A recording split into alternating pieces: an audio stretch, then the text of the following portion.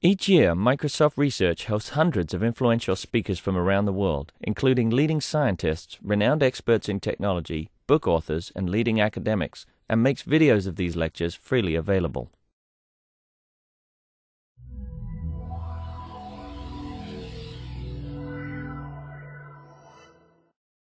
So I'm pleased to be able to introduce Kevin Murphy, who's at University of British Columbia, right very close to here. Today he's going to be talking about computer vision, but he's done work in lots of different areas, I guess all tied together roughly by probabilistic modeling and generally focusing on graphical models. And so today he's going to talk about some vision work. Great. Thanks, Chris. So this is mostly work that I did when I was a postdoc at MIT with Antonio Torralba and Bill Freeman. And at the very end of the talk, I'll mention some more recent things I've done, which I decided not to talk about, but you can ask me if you're interested. So the story is this. A search engine for the real world, so that's a phrase from Alan Mackworth. The idea is that you want to find objects in the physical environment instead of on the web. So imagine you're looking for your keys, or I'm going to use a more prosaic example. Find your computer mouse. Okay, hey Paul. So let's suppose you're an autonomous robot and the user says, go find my mouse for whatever reason. So this is a stand-in for a more interesting search task. So the way that seems sensible to approach it is to use some sort of top-down approach. So you don't want to exhaustively apply some object recognition device to every single patch of image. So what you might want to do is try and do some place recognition and say, well, am I out on the street or in a corridor or in an office? And just move around until at least you're in an office, because you know the offices are likely to contain mice, computer mice. So basically, the intuition we're using there is that you can have a histogram of the kinds of objects that occur in different scene categories, and we'd like to first identify this type of scene and focus our attention there. Okay, so once we get into the appropriate room, we're in some office setting. Now we want to narrow down our search to areas within an office that are likely to contain the target. So we might want to sort of run a desk clutter detector to give us regions to focus our attention on. Now once we've found a desktop, we might want to then predict where on the desk we should start looking. So I'll talk about ways of using what's called the gist of the image, this is a notion from psychology where you look at the image as a whole. And I'll operationalize that later. But we're going to use the gist of the image as sort of a low-resolution version to predict where we might conduct a more detailed search.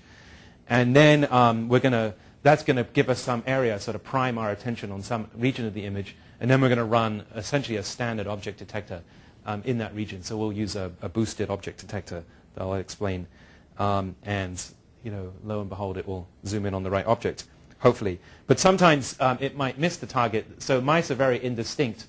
And oftentimes the objects that we're looking for can only be really recognized by using the context of other neighboring objects. So it might be that the fact that we see a keyboard is what enables us to discriminate this as being a mouse as opposed to like a white splotch of color.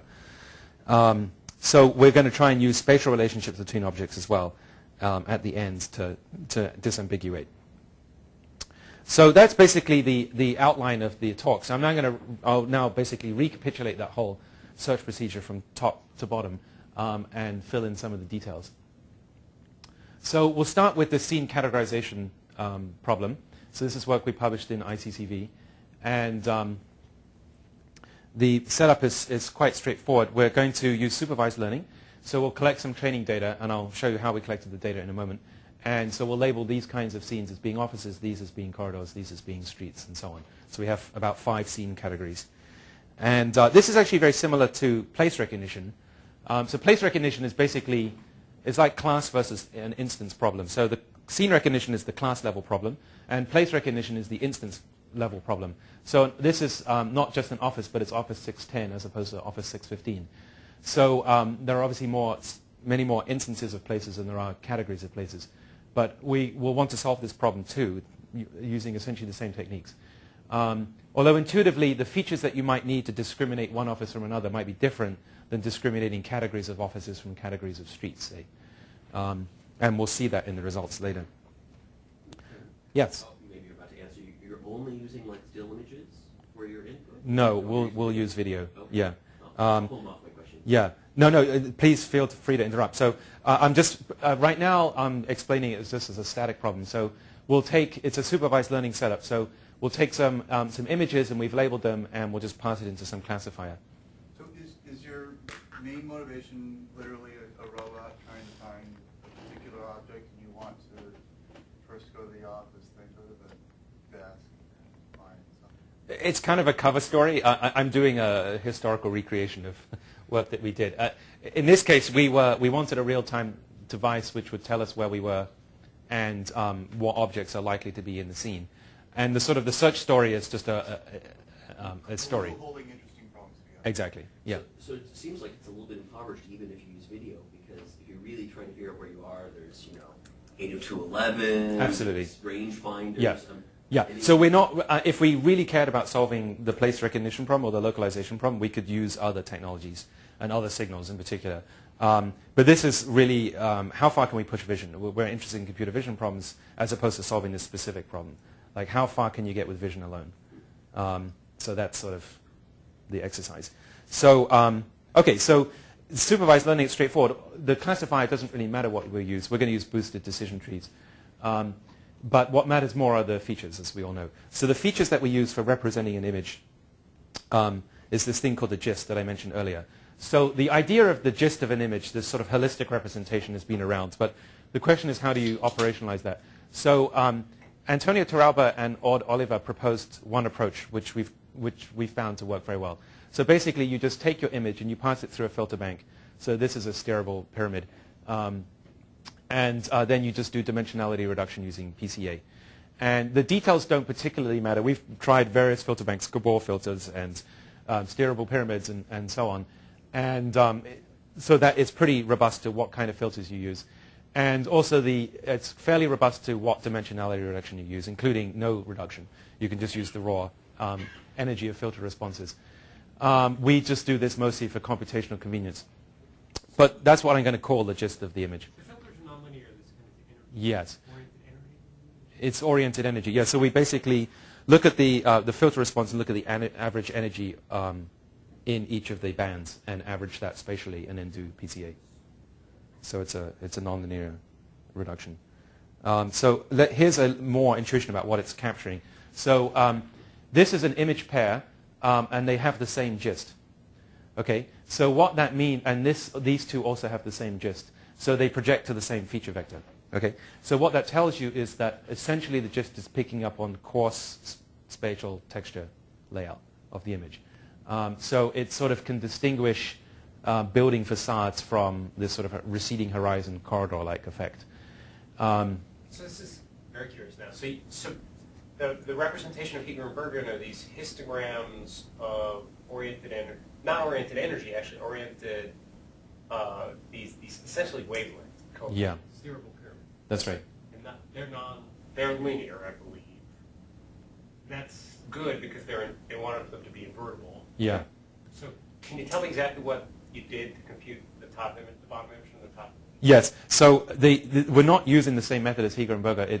This is just basically this image was generated by taking white noise and computing its gist and looking at the difference between the gist of this and the gist of the real image, and then doing essentially a random perturbation until you reduce that difference. I see. So that's the only thing it has in common with Hieger and Berger.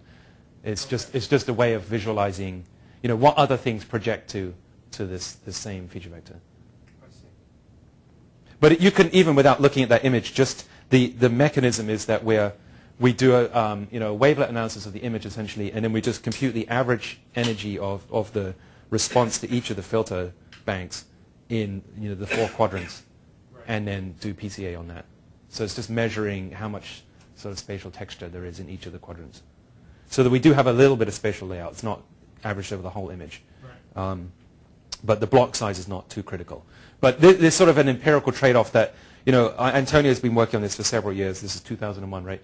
And we did try various variants, small, variations on the basic setup, and they're all essentially the same. So I'll show you how well it works. So this is how we collected the data. So we were in a hurry to make a demo. So we got some webcam, and we were kindly donated a cardboard box. So that's version 1 of our data collection device. And this thing here, this is just a standard heads-up display. So this is not the Media Lab, this is CSAIL at MIT. Not so glamorous. So what you're seeing in the heads-up display is anything your computer can project. So initially, it's just going to be performing scene categorization and place recognition. Okay, and this is version 2. This is my colleague Antonio. So it's the same hardware. It's a slightly better helmet. I forgot to include the results of just static recognition, but I think it's pretty clear that just recognizing places from single frames is going to be pretty hard. So this is a typical frame you might get from that wearable camera. And does anyone want to guess what kind of thing that is we're looking at?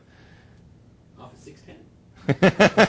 Pretty good guess. But so it's obvious that from isolated frames it's pretty hard. But if you get a little movie clip, then you'll be able to disambiguate quite well. So that was clearly, you're looking at a wall, you just happen to be turning around inside the corridor.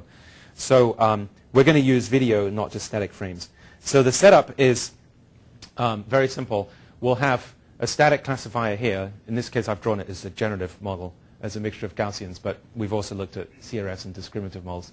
And now we're going to link the places across time. So essentially, this transition matrix, so the state space are the discrete labels, either representing the scene category or the spatial location.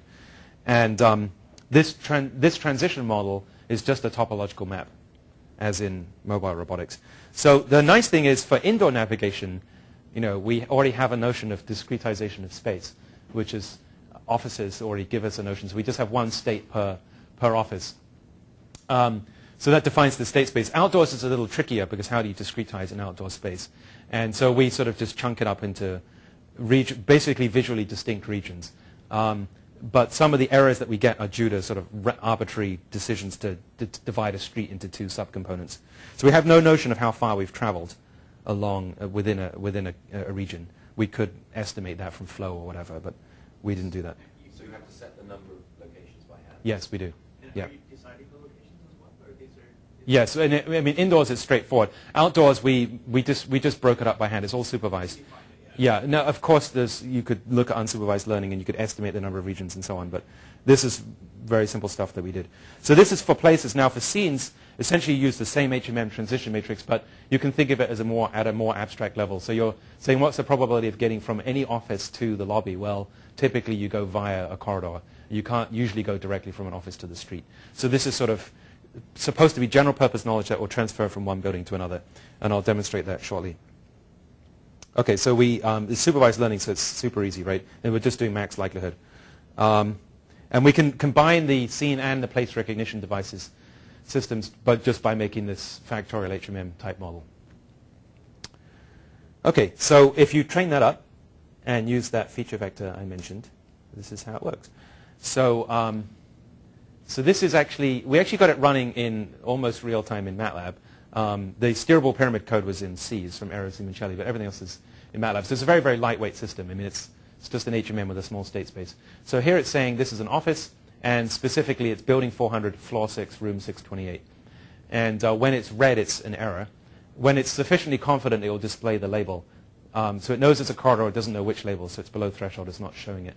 And now it realizes that it's this particular corridor. And some of the boundaries it gets wrong, but on the whole it's doing quite well. So that gives you some flavor of the quality of the data and so on. So here's another way of visualizing the performance. So these are a subset of the places versus time. And the red curve is the truth, the ground truth of where we are. And the black dots represent our belief states as the probability distribution over locations. And you can see that it's tracking very well, pretty much all the time, with a few confusions here. I'm not sure I can explain all of these. This one is it's confused between Draper Street and 200 Side Street, which some people who know the MIT campus, I mean, they're basically adjacent. That's certainly an artifact of the discretization. So, okay, so that's place recognition, and that's been studied in mobile robotics for a long time, mostly using lasers, not vision, but it's not that novel. The main novelty was this notion of not just recognizing specific places, but whole categories of environment. So suppose that I train it up at MIT and I take it to MSR. It's not going to be able to recognize specific room names, But it should, so I'm in some new environment, it won't know where it is. But it should still be able to tell me that I'm in a conference room versus a street or whatever, even if it doesn't know the specific name. So, so if we run the systems in parallel, what we did is we trained it on one MIT building and tested it on another. And so it didn't know the specific locations, but it was still able to categorize the type of location. And then when we returned to the familiar location, it carried on, it picked up on the specific place and tracked location like it did on the previous slide. And it turns out that, so we used, we tried various models, but when we used boosted decision trees as our classifier, it was able to pick up on different subsets of features for those two different tasks. So we found that for the scene categorization, it was helpful to use black and white filter banks of the kind that I described. But we also compared it just to sort of color histograms of the whole image. And color histograms of the whole image work very well for specific place localization, but not for categorization, which kind of makes sense, right? So in our data set, it turned out that building 400, where I was, had this sort of general color scheme of brown, and the other building where the vision group was mostly blue. So you could just use color to tell which building you're in. But if you wanted to recognize categories of things, color is sort of artifactual. So it's better to ignore color and focus more on the filter bank type features. So that makes sense in hindsight, but the algorithm could do the feature selection for us. Okay, so that's scene recognition and place recognition. But we really want to actually detect objects. So we're going to use that as essentially a top-down prior and use it to prime what objects we might expect to see and where we might expect to see them. So here is that plot that I showed earlier. So this is a set of places over time. And if we collected a large data set, which is now on the web, called Label Me, and we annotated objects that were present in many of these frames. So this is the ground truth estimate of which of these objects are present in each of the frames. And if you're able to do place recognition and you know which objects are in each place, you can just obviously predict which objects are likely to be present. And you see there's a pretty good correspondence. But this is, so it works quite well, but this is kind of unsatisfying because it's essentially just memorized its training set, right? It knows, oh, in my office there's a computer and a coffee cup and so on. So it's not going to generalize. I'm sorry, this is the prior? This is just... there's no observations of pixels? The only observations of pixels are being fed into the place recognition system, and then it's doing top-down prediction of which objects are present. But there's no verification certainly not at a pixel level. So nevertheless, it does quite well. But okay, that's just because it knows where it is. So what if you go to a new environment? Then obviously you're going to get weaker kinds of predictions. But we want to see just how weak or how strong they are. So there are several ways you could go, right? So we want to predict is an object of category I present, given G is the gist of the image. So one approach would be to first fit these histogram type things. So this is the probability object I is present in a scene of type S, where S might be office, street, or corridor. And then what's the probability in a scene of type S given the gist, using the techniques I just described.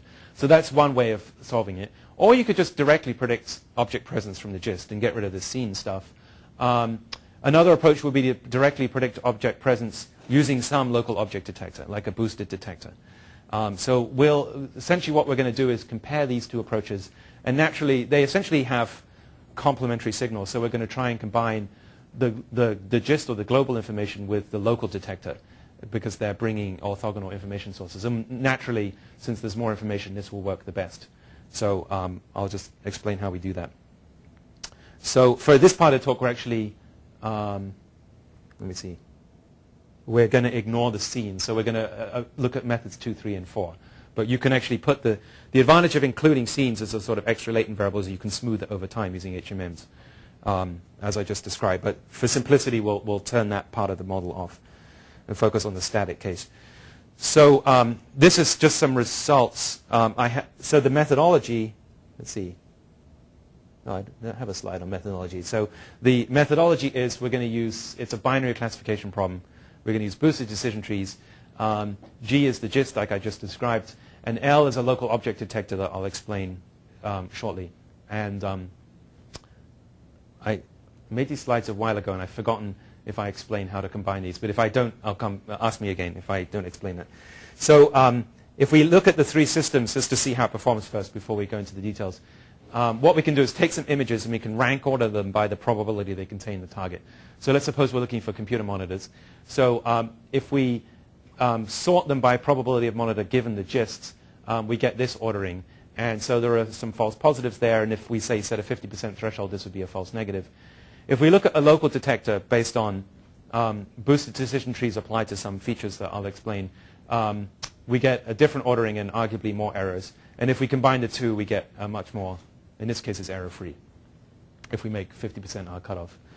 And same thing for cars. Essentially, using both information sources, we get a more natural ordering. And if we cut off at 50%, there are no errors. I guess 45% in this case. So if we look at the ROC curves for the different classes that we considered, we're looking at pedestrians, side views of cars. So this is a view-dependent detector, whether there's a keyboard and whether there's a screen. And so the methods are dotted green line is a local detector based on boosting. The dotted blue line is this gist-based prediction that just uses the gist and a binary classifier to say is it likely to be in the image. And the red is the one that uses both. So red is the best in every case. But what's interesting is that, in some cases, the gist does quite well.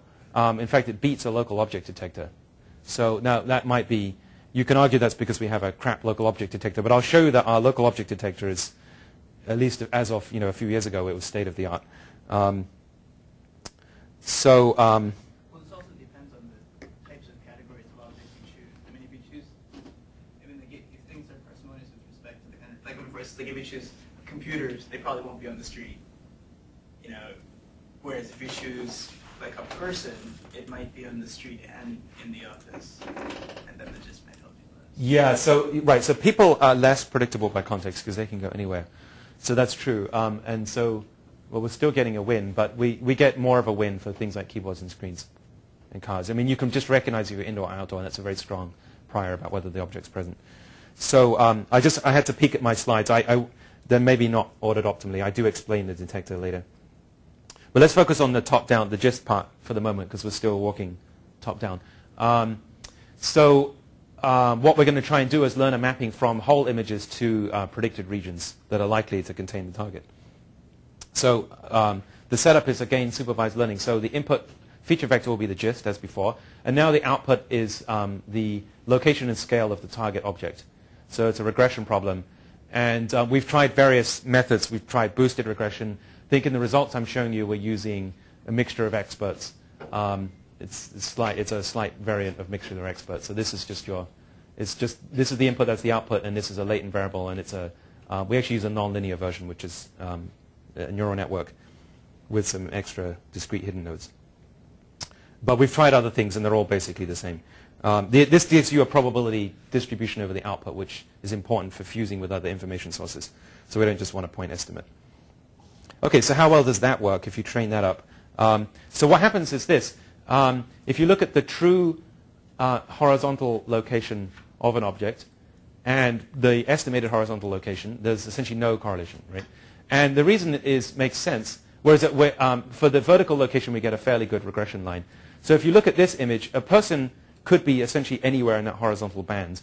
And this gist is just capturing overall spatial layout, and it's not able to tell you where within that band the person is. But it is able to localize it vertically. So it's more likely to be at this height of the image than up there or down there. And as I'll show you a movie later, when the camera moves around, the prediction will also follow it. So we can predict vertical location and scale to some degree, but not horizontal location. So let's see where we're at so far. Let's put these pieces together.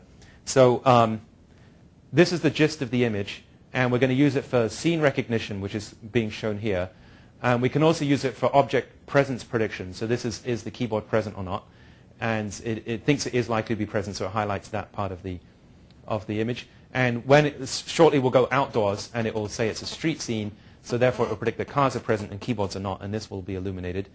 And the sort of lozenge shape within each frame is the result of that neural network that I just described. That's predicting a region within the image that's likely to contain the target. And this is all, as I mentioned before, this is top down. It's very fast. It's almost real time in MATLAB. So it's a very lightweight system. The flickering is because I turned the HMM off. So this is now isolated frames. But you can do temporal smoothing and get rid of that annoying flicker. OK. So that's fine. It's giving you a pretty good handle on which objects are likely to be present and where they're likely to be present. But you then need to essentially verify your hypothesis and actually look, well, is it there or not? So for that, we need a local object detector. So we might have zoomed in on this region, but now we want to essentially apply some more high-resolution detector to verify the object. Yes? So this thing about this horizontal band, it seems to be an artifact of the way that the video's coming in, right? It's kind of like there's a person of a particular height who's moving around like this. Yeah. Whereas in another model, is that I like to look at people, right? And I always put them in the center of my... Yeah, so it will... Maybe if your database is such that people are nearly always in the center of the frame, it will learn that distribution. So in fact, but that's with the data we collected, they could have been anywhere. So it learns that well. These are arguably fairly natural data collection conditions. Walking around with a camera on your head. So maybe that if you have a specific database, if it's an image retrieval task, you might want to tune your distribution to that database. But we didn't build that in a priori. But it says basically I can't predict horizontally. Okay, so that's what the GIST is giving us. So that it gives us this vertical band to focus on. But now we're going to use a detector that looks at more local pieces of the image. So there are many, many approaches to object detection, obviously. So this talk is not going to innovate on the object detection side. It's more a sort of systems integration approach and trying to combine some existing technique with other information sources like the GIST. So basically, just to summarize, though, the kinds of things that you could do, there are approaches that use appearance or geometry or both, and you can use an interest point detector, or you could run it densely all over the image. You can handle articulated objects, like a sort of graphical model for people, or it could be just some template type approach. It could be a generative model, a discriminative model. So there's all of these combinations have been tried. We tried something simple and popular, popularized by Paul Voller, actually, and now everybody uses it, which is a boosted detector. So we'll use the standard sliding window classifier approach, where we classify every patch of the image as containing the object or not. And this is suitable for rigid objects like cars and screens, and less so for people. But for walking pedestrians, it's okay. So this is a nice little movie I got from Leon Seagal. For those who haven't seen this, probably everyone knows this. So you just slide your classifier along, and there, boom, you classify that as a foreground object, and everything else is backgrounds. So this is an old technique. And what Paul did was to show how well boosting does for this task, and also came up with the notion of a computational cascade, which we don't use here, but we could. So, and we repeat it at multiple scales to handle objects at different sizes. So it's yet another supervised learning setup, and we have labeled data. We just extract some features I'll explain shortly, and then you pass it into your favorite classifier. And the features tend to make a bigger difference than the classifier, as long as your classifier is reasonably flexible. So we use these boosted decision trees that everybody knows, and the motivation is that they've been shown to work well, but also they perform feature selection. So if you have a large feature vector, you don't know which features are relevant, then if you use one of these degenerate decision trees of height 1, also called a stump, it's going to pick out, the weak learner has to choose which dimension D it should look at, so which feature, and it's going to compare it to a threshold and then put a linear ramp on it. So that's what a boosted decision stump is. So the features that we use are the following. So this is sort of a union of various ideas that people have proposed. So, and we've tried other things in the past, but what we're going to do is we're going to extract from our training set a set of random fragments of the image at different sizes, and they're going to be essentially centered on, so this, we might have a training image like this. We are going to cut out random features of the image. So for example, the top right corner of a screen. And then we're going to, along with that image fragment, there will be a corresponding label fragment, which specifies which of these pixels are from the foreground and which are from the background. So this idea was first invented, I think, by Borenstein and Ullman. So our weak learner will, so we're going to extract a large number of these random fragments, so say 500, and we'll call that a dictionary. And our weak learner will do the following, and it basically applies this procedure to every pixel in parallel. So it picks a random element from the dictionary, like this fragment, and it does normalized cross-correlation with that fragment. So essentially it says, where in the image can this fragment be found? So maybe it fires there. And then we convolve with the corresponding mask. So that simply copies the mask onto all of the peaks where the correlation fired. So in this case, we get this little piece of the jigsaw. And if we do this that's one weak learner. If we do this many, many times, we're going to basically put little pieces of the jigsaw on top of each other, and we'll end up carving out the shape of the object. I'm sorry, so the net result is a binary mask, and that's the result of the weak learner. Yes. And it's 0, it's either plus or minus 1 or 0 if there's no mask. Yes. Okay. So it's a real number. It's real number. So this would be, this is a weak learner, and then we learn the coefficients, like the regression slope and the offset. So it becomes a real valued mask at the end. And you throw away negative normalized correlation? You only keep words, you just... I think we just look at the absolute value. So we're just trying to find the locations. We're not worrying about the polarity. So if you flip it, it'll still fire? Yeah. Okay. Yeah. And otherwise, I mean, you might need a larger dictionary to sort of handle symmetric cases.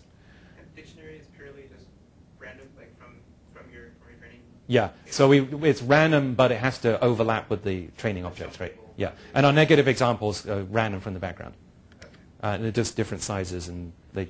And you need to carefully label your sort of carve out the objects in your training. Yeah, so this is fully supervised learning. So that was sort of labor intensive, but now that data's on the web, and there's a GUI you can use to create more labeled data, and people voluntarily label data for fun. So it's actually, if you need labeled training data, there's tens of thousands of images now for free at MIT, which of this kind of quality, which is to say not perfect, right? Because there are unlabeled objects here, and sometimes it's even worse that there are objects that you know about that are not labeled. So it's incomplete, but it's the biggest available.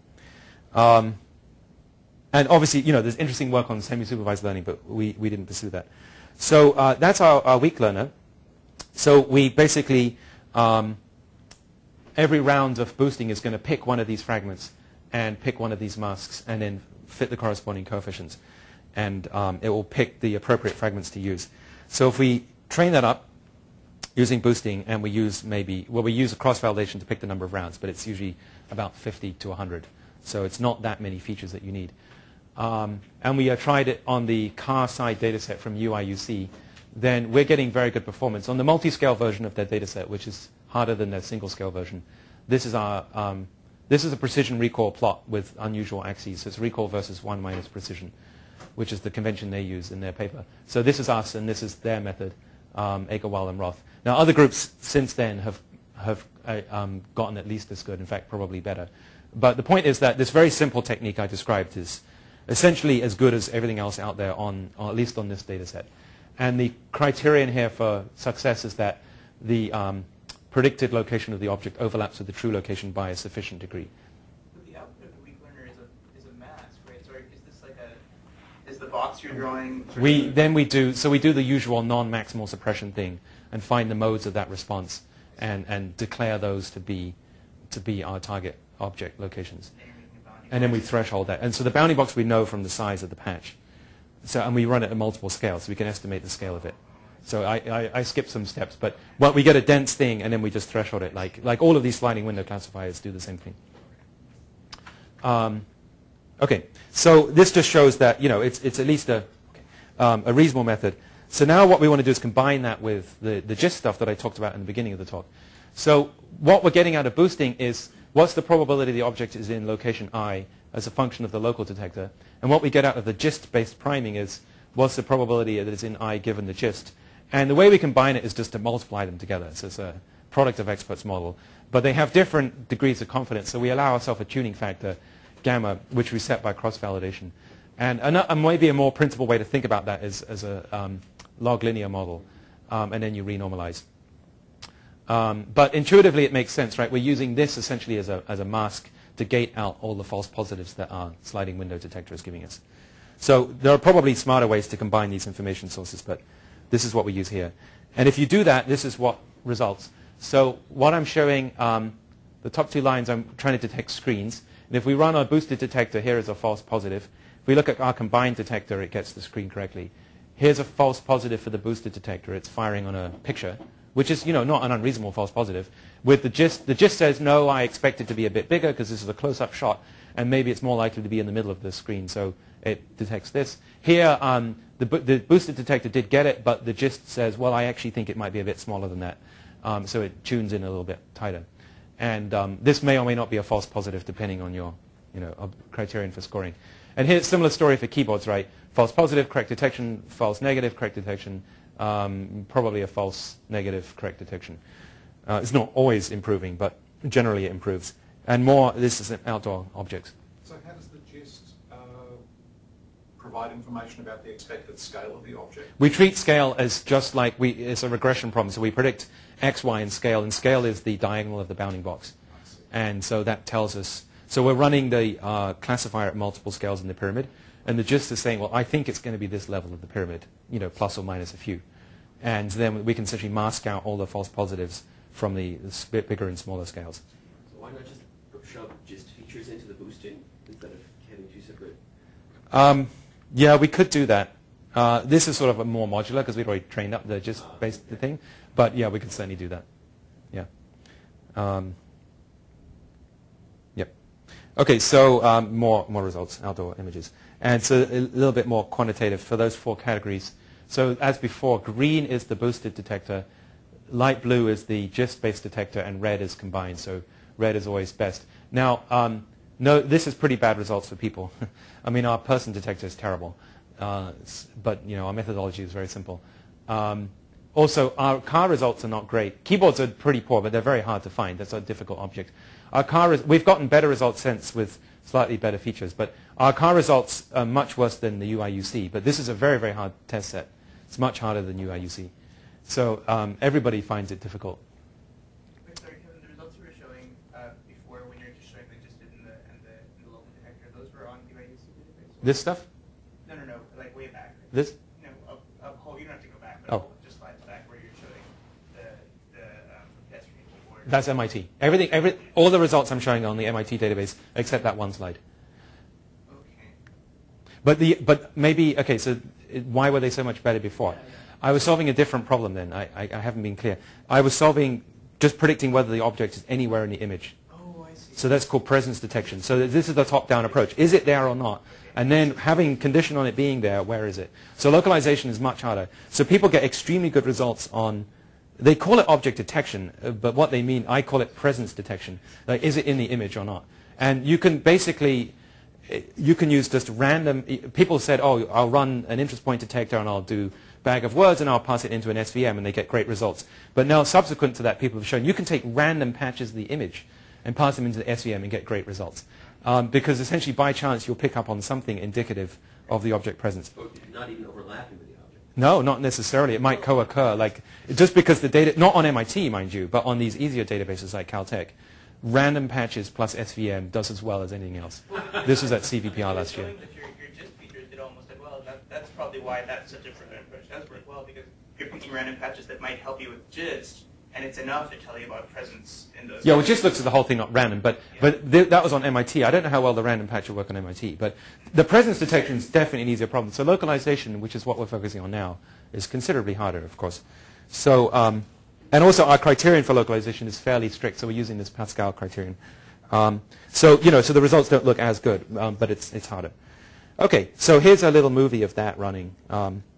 More interesting than PR curves. So we're doing this is the gist prediction of where the car might be, and then we overlap that with the boosted detections. And I think red is the strongest, and green is the second strongest. If it's above threshold, then we plot the result. So that there was a false positive there. It doesn't get the truck. So it's not perfect. And we're training it. Every view is trained separately, so it's a view-dependent classifier. I've done separate work with Antonio on sort of sharing features across views, but that's a different talk. I think I'll skip that. Okay, so what we've done so far is to take sort of a standard object detection methodology and then added additional top-down information from the gist and shown that helps. But another source of context in addition to sort of top-down information about scenes is neighboring objects, right? So spatial constraints. So that's intuitively clear. So, the gist might be able to predict that the mouse is somewhere in this region, but it can't predict where within that horizontal band, as we saw. So we might know that mice are, to the left or to the right of keyboards, but they're generally at the same level as keyboards, and keyboards are below screens. So we'd like to use those kinds of spatial constraints. Now, this is actually much harder to model, these kinds of issues. So let's just look at a couple of approaches people have taken. So one is just pixel labeling or patch labeling. So essentially, you could imagine some sparse thing where you have a notion of objects and you try and connect one object to another. But this is a dense approach. So this is going to label every patch of the image. This is a result from one of my colleagues. So they're saying this is fox in the middle and snow and so on. So they used essentially a nearest neighbor grid structure. And they used a Markov random field to say that neighboring labels are likely to be similar. So it's a standard approach. And you can get a slight variant on that is to make a discriminative model instead of a generative model, where now you can have global image features and discriminatively trained local classifiers. But you still have this nearest neighbor label smoothing. And the problem with that is that you can't model long-range correlations between pixels. So, I mean, there are several problems with this, but that seems to be one that's been overlooked. So it's well known that inference in these grid structures is intractable. Also, parameter learning in these grid structures is intractable. And you have to specify the functional form of the potentials.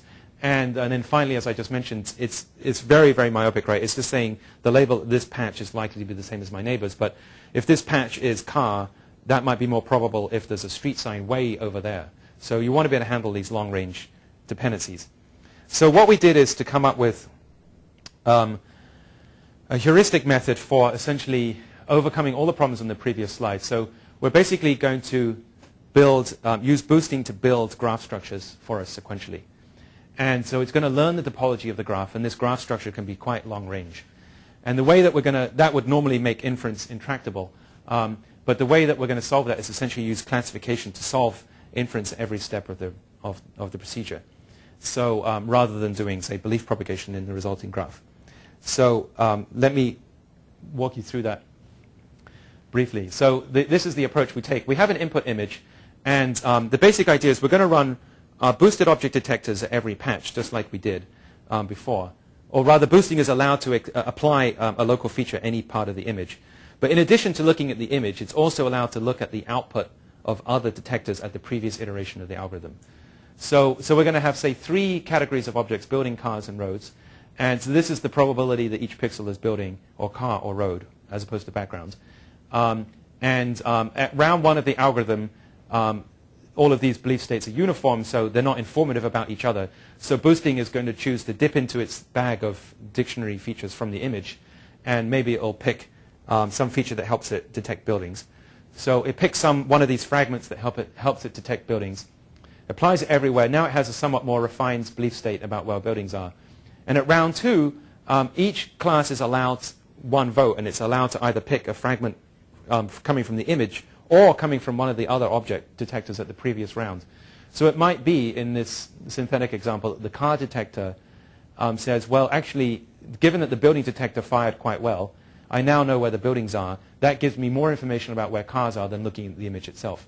So you treat the output of the previous classifier as if it was an image, and just extract features from that. And you can alternate between dipping into the image or dipping into the belief state of the previous classifier. And you just build up sequentially. You're building entire classifiers for every iteration? You do 1 weak learner. So every round you say, okay, you're allowed 1 shot to touch the image or touch the belief state. And it can mix and match them. But so a very similar approach was proposed by Fink and Proner, called mutual boosting. But the key difference is that once we add a link between 2 classes, we keep it in forever. So the graph is actually going to get denser and denser. So now the 3rd round, it might be that the road detector decides to dip into the image. But we already decided that buildings were informative about cars, so we're going to keep that link present. So now, once you've decided to look that cars should look at buildings, it will look, every time the building belief state gets updated, cars will actually sort of absorb a message from the building belief state as well. Because this is getting improved over time, so you need to keep resending the messages. And that's the difference from mutual boosting, which is like a 1-shot exchange. Are these features, are they features localized at a point in an image, or are they... Yeah, so I think I have... This is what the features are. So the features, the weak learner is allowed to dip into the image and it apply a random fragment to the image. So the methodology we use for the other detectors is analogous. So we have labeled training data. So we extract random patches of label fields. Okay, so this is like At high resolution, far out, we get a bit of building, a bit of car, a bit of road, and then this is a sort of a close-up of that. This is just a road building patch. So we have a dictionary of sort of random label fragments, and so maybe say 500 of them.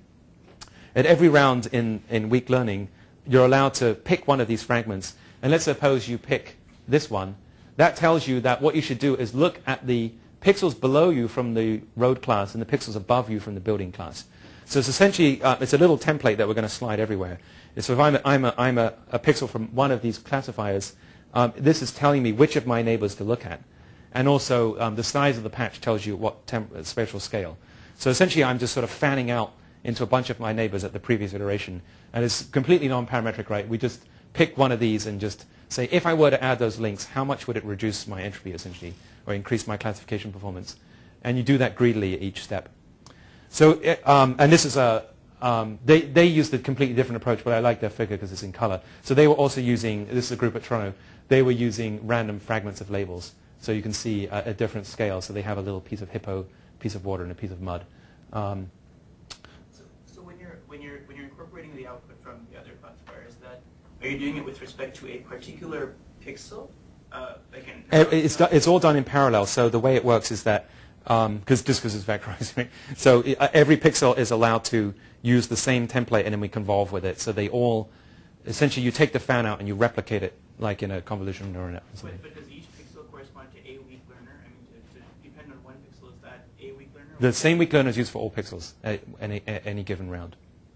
No, but I mean, when you choose one for the next round of boosting, yep. Would you be choosing the result from one pixel, or just the whole output? The whole output. So it's simultaneous. It's the error rate across every pixel. We're trying to label. So we're doing dense classification. You have to get every label right. So you pick the pixel, the feature which, on average, minimizes classification error across all pixels. So it's like the best bang for the buck. If you're going to die today or tomorrow, what would you do? I'd pick this one because it minimizes error rate for everybody. It's important to use these templates, not just point estimates of like car or building or anything. It's important to use the templates as features to kind of smear out. Well, we do want to smear out the results to get some sort of smoothing, and also this is essentially when. Otherwise you'll get kind of like piecewise jumpy bits. Yeah, and the fragments. Essentially, these label fragments are memorizing from the training data what kinds of things co-occur. So the alternative would be, to build some statistical model about spatial relationships between object categories. But this is just saying, okay, I'm just going to memorize which labels occur next to which other labels at different scales. And so it's non-parametric. It makes fewer assumptions, but it may be. We don't really know how well it generalizes. I'll show you some results in a moment. But you can look at the resulting graph structure that it builds. After it's chosen all of these fragments. So if you're an arbitrary car pixel, what you should do is basically look at the neighboring pixels around you to see if they're car. And if they are, you're more likely to be car. So that makes sense. That's sort of standard icing smoothing. But you should also look at the pixels which are below you in the road category. And if they're road, that supports you. And if the pixels above you are building, that's good news. But if the pixels below you are not building, then that's bad news. Sorry. If they are building, that's bad news, right? So if you had a building below you, you're probably not a car, because cars usually don't occur above buildings. This is all image plane modeling. It's not 3D modeling. So essentially, you've sort of learned this dense graph topology in this greedy way. So let me show you how it works. So at test time, what we do is, so at training time, at every round, we had to choose from one of these 500 dictionary elements and then evaluate its quality. It's still very fast. It's just a matter of minutes. The slowest, no, sorry, it's a matter of hours. It's these normalized cross correlations that take a long time. But at test time, we've picked a subset of, say, 50 features. So we know exactly which features to use. And we're going to apply them in the same order that we chose at training time, because training was always greedy, so it chose the most informative ones first. So we have a bit of a computational cascade for free. So this is how it works for the screen, keyboard, mouse trio of objects. So after 5 iterations, it's detected the screen based on some image fragments. And this is the belief state of a screen, and the other guys are essentially uniform. You don't know where they are. And then after 10 rounds, it still has some idea where the screen is. And this information is being somewhat informative about where the keyboard is. So it's sort of starting to light up. And then after a few more rounds, the information's propagating for the keyboard's getting a bit sharpened, and that's informing where the mouse might be. And then finally, we highlight this region as containing the mouse. And if you threshold those probabilities, you get this labeling, which pixel-wise is pretty good compared to that. So if you look at how many pixels you label correctly as a function of time or a function of rounds of boost of your classifier, you look at the area under the ROC curve. In the blue is this boosted random fields method. This is a screen. So you get screens pretty quickly. Then keyboards kick in, and then mice you get finally. It takes longer to classify all the mouse pixels. Whereas if you just use regular boosting without this notion of swapping information from other classes, so you just apply it to the raw image, you get the curves in red. And they clearly don't do as well. So maybe I missed it. For your boosting random fields, do you continue to add into the scores? Or do you actually reset? So at iteration 20, yeah. Do you start from 0 or do you start from the output of... We start from the output of 19.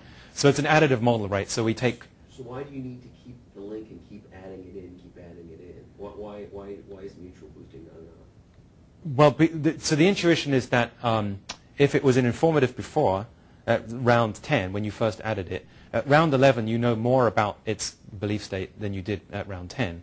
So you should look at it again.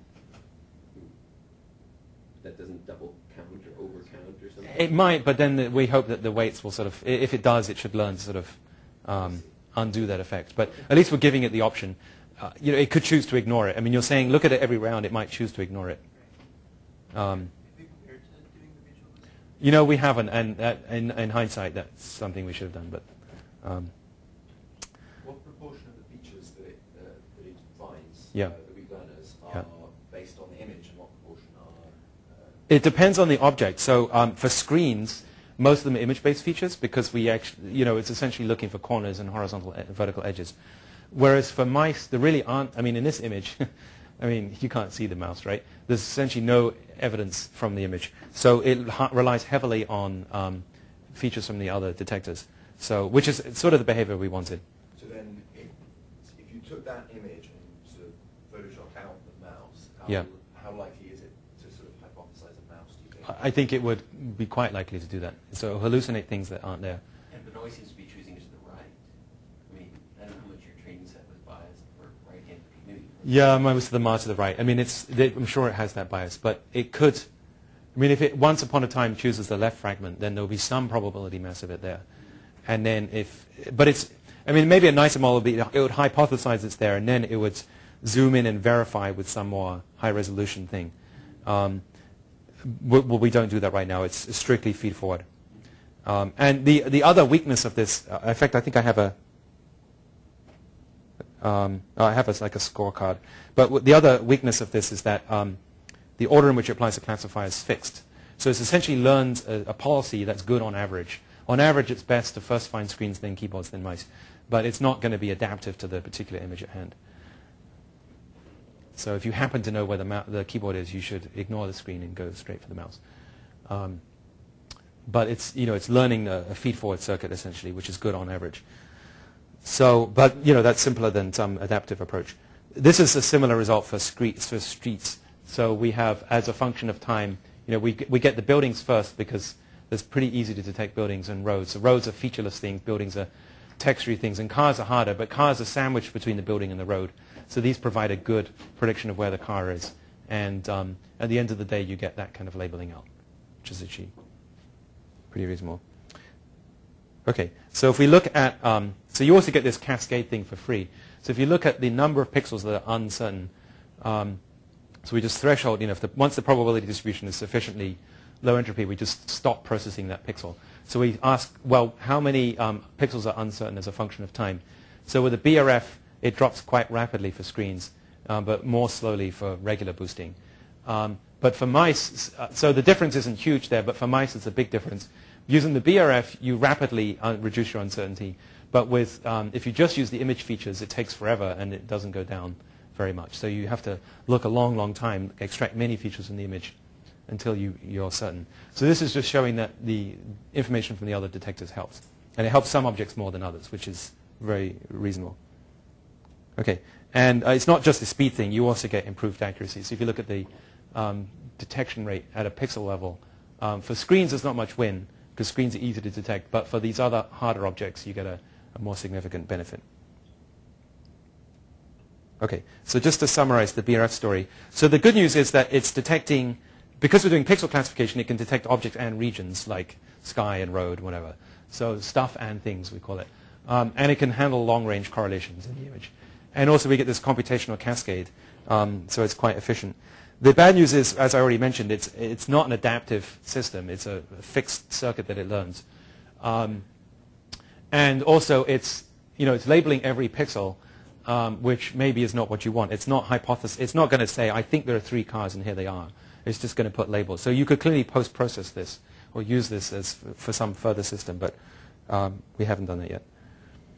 Okay, so that I'll just summarize then. I'll talk about some things we would like to do. So one of them is precisely that, is to develop a system that actually has some notion of objects and uncertainty about the numbers of objects and potentially regions, and could perhaps take BRF type output and say, well, I think there are 3 cars and here they are, as opposed to just giving a flat label field. So this is sometimes called a first order probabilistic model because you don't know how many objects there are. So if you think of it as a graphical model, its structure is uncertain. So that's something that's interesting. Another is to look at this active vision idea where the computations that you perform are adaptive and a function of what you currently believe. So it might not necessarily be active vision in the sense of moving the camera, although that's an interesting thing, but it might be more computational. So which detector should I run next as a function of what I currently believe? And the BRF does figure out a sort of offline policy that's good on average, but you might want to, if I happen to find something en route, then I should change what I do subsequently. So that's an interesting area. We've been playing a little bit with POMDPs for this, but POMDPs are a nightmare. So if anyone has good POMDP algorithms, I'd like to hear about it. And finally, it's clear that we really ought to be modeling spatial relationships and so on in 3D because that's where they naturally reside. And modeling everything in the image plane is somewhat limited. We would get better performance if we had 3D models, but that's tricky. But people are starting to look at 3D context. Okay, so that's sort of things that are on the horizon on the vision front. But as Chris mentioned at the beginning, I'm actually working on various other things. In fact, I'm working more on biology these days than vision. So this is just a teaser. You can ask me later if you're interested in these things. One of the projects I've been doing is concerned with array CGH data analysis. So this stands for comparative genome hybridization. So the data, you basically get data that looks like this. It's essentially a piecewise constant signal, and it's measuring how many copies of a chromosome you have. Normally you'd have 2 at every location, but in some locations you might have more than 2, and other locations you might have less than 2. And this is, if you have more than 2 in a region that contains an oncogene, you might get cancer. So this project is jointly with the BC Cancer Agency. So they get data that looks like this, and the first task is simply to segment that into regions and to label this as a region that's you've lost a chromosome. This is neutral. This is a log base 2 ratio. So it's log 2 over 2 is 0. Here you've lost 1, and here you've gained 1. And you can see it's pretty noisy, so we've done some HMM type modeling of that. And then there are more interesting things where you want to find patterns that are shared across patients and find there are sort of idiosyncratic effects which you're not interested in, but you want to know what does the population share. And these might be signatures of that particular kind of cancer. And you can get subpopulations and so on. So that's a project I'm kind of excited about. Another thing, I actually gave a talk yesterday at Intel, and Mark came to the talk, but it's very preliminary work on structured learning using convex optimization. So there's a lot of interest these days on L1 regularization and lasso type things. So people have figured out how to apply that to learning Gaussian graphical models. So there have been several papers on that recently. So I have a trick for leveraging that to learn sparse structure from discrete data, so for discrete MRFs. And well, I can tell you the trick on one slide. It's very easy.